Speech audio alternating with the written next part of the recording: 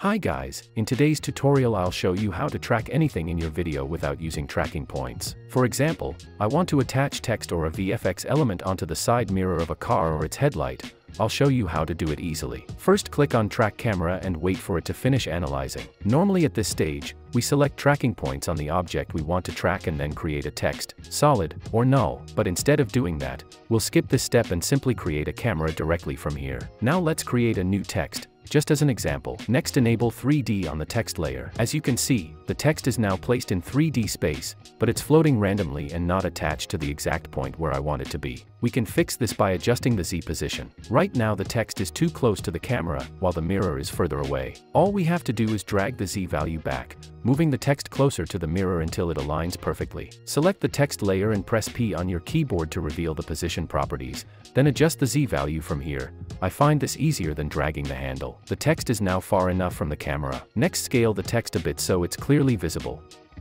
Then use the Y and X handles to move the text toward the mirror until it's perfectly positioned. Now we can quickly check if the text is perfectly tracked.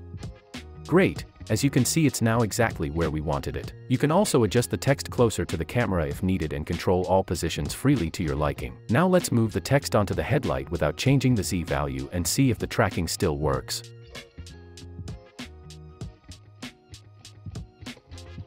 As we can see, the tracking is off. This happens because the headlight is much closer to the camera than the mirror was. To fix this, we need to adjust the Z position, moving the text closer to the camera so it perfectly aligns with the headlight.